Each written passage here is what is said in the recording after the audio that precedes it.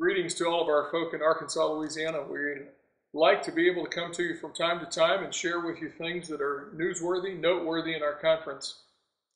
One of the things that I want to share with you today is the fact that many of you may have heard about the OSHA temporary emergency standard that has been signed and is being pursued. And I wanted to let you know that the Arkansas, Louisiana Conference takes this very seriously as an administration. And I want you to know that we believe that this is an overreach that is going on and it affects our church.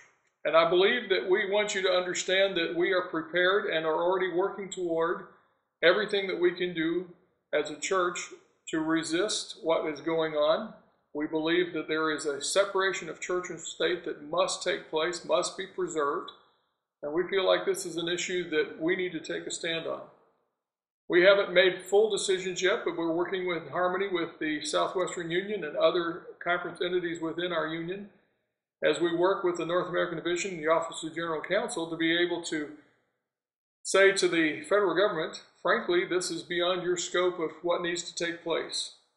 I will just say this, we do not believe that the conference should be the enforcer of government policy. And we are prepared to move forward in working with our conference executive committee to make and to take actions that will give and try to ensure the liberty of conscience of our members and the freedom to choose how they need to be able to live and move their lives. We will keep you informed as the developments take place, but I want you to rest assured that this is something we take seriously. And I would ask you, as members of our conference, to pray earnestly each and every day over the next several days, to pray that the Lord would give us wisdom as we move forward, and that if it be God's will, that He would overrule this situation and preserve our religious freedom.